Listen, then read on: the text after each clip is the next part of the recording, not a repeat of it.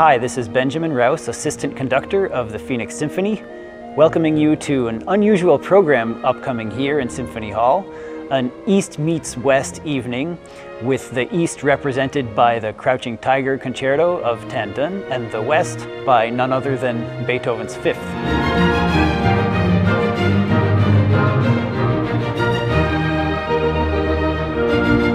The Crouching Tiger Concerto is drawn from Tan Dun's Academy Award-winning film score to Crouching Tiger, Hidden Dragon. It's a concerto for Erhu in 6 movements.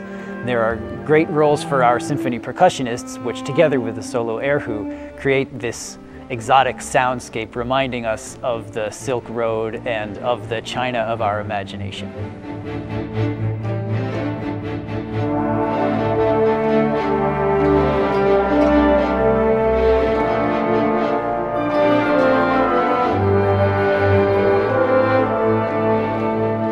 One of the most unique things about this concert is the chance for most of us to hear an Erhu for the first time.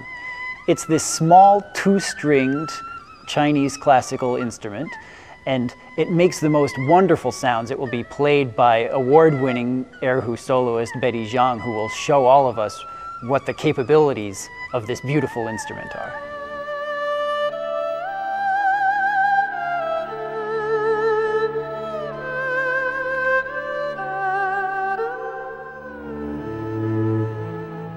On the other half of this program, representing the West, is none other than Beethoven's Fifth Symphony.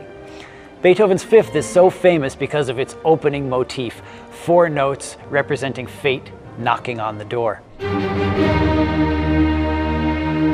That motif makes up the entire first movement and is well known for that. But what is really remarkable about the Fifth Symphony is the way that Beethoven takes this theme and brings it from the doom and gloom of the first movement through to the victory of the last movement.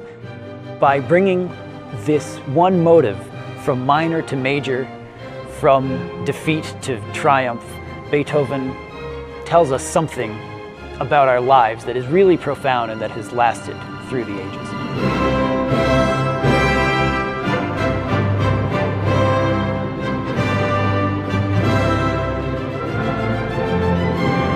So join us for a journey across cultures, from the exotic sounds of the Erhu to the raw symphonic power that only Beethoven can give us.